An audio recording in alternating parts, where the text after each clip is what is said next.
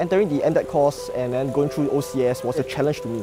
I was appointed the course IC during the MDEC course, and I had to take charge of 40 other people under my purview.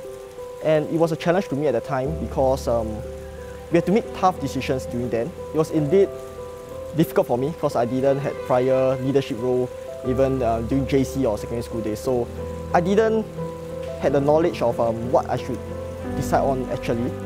So as a leader, I feel that we have to make tough decisions at the right time.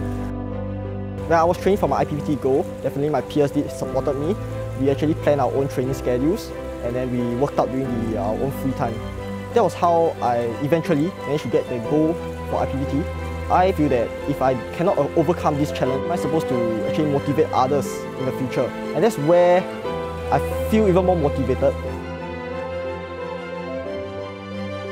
I studied mechanical engineering. That was where I took maritime modules. From there, I realized that I have interest in the maritime engineering domain because of two things.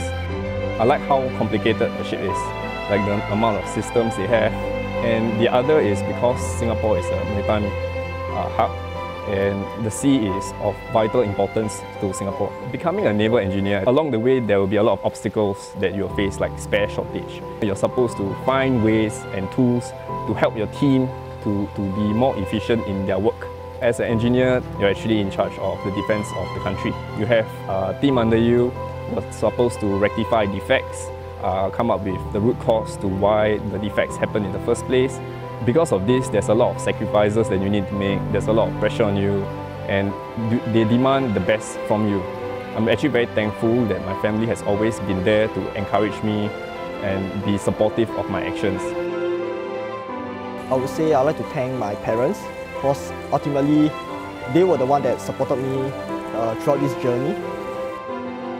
We are the enablers for the operators or even the combatants. It's the whole integration of these engineers and also our crew and also operators which makes us more functional and also to achieve mission success for the RSAF. One thing that I would really work on would be to actually strive harder to see how far can I actually go, how far can we actually move forward and bring Singapore to greater heights in terms of defense.